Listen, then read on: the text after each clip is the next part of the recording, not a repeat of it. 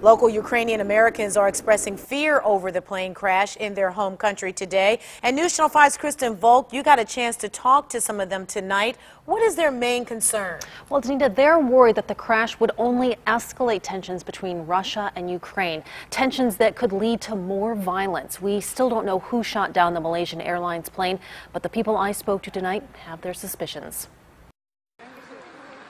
It was news that sent shockwaves around the world. Another Malaysian Airlines plane goes down today with 298 people on board. This time it was in Ukraine. It was news that really hit Dr. Vladimir Pastuk hard. It was quite honestly shocking for a few seconds.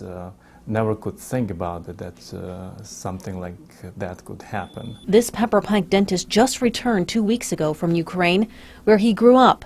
He flew through Amsterdam to get there, the same city where Flight 17 left from today. The similarities spooked him, and the reason behind the crash scares him even more. Escalation is happening right now.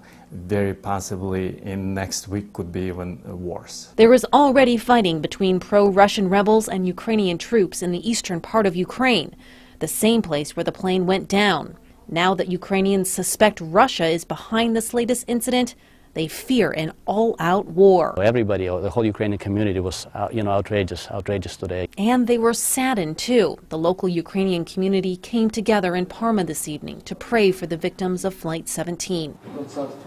Andriy Voyetsky was among the group. The Parma resident grew up in Ukraine, and he's now a pilot. I hope for the international community this will be a wake-up call. Enough is enough. Enough civilians have died. It is still unknown who shot down that plane, but both men hope this incident sheds light on the violence in a country they love so much. Violence that has taken the lives of more than 400 people in the last few months. Danita? Our country.